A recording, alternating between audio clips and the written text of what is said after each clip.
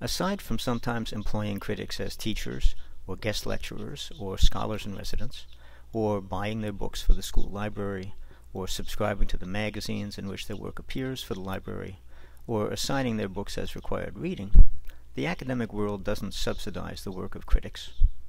It would not occur to me to expect such support from the educational system, which is why it goes unmentioned in my essay. By contrast, book publishers benefit directly when their books get reviewed by critics. Museums and galleries benefit directly when their shows get reviewed. With most other media, film, music, literature, theater, dance, art, industry advertising in the print and online media subsidizes the critical writing published there. This is not now, and never has been true, for photography criticism.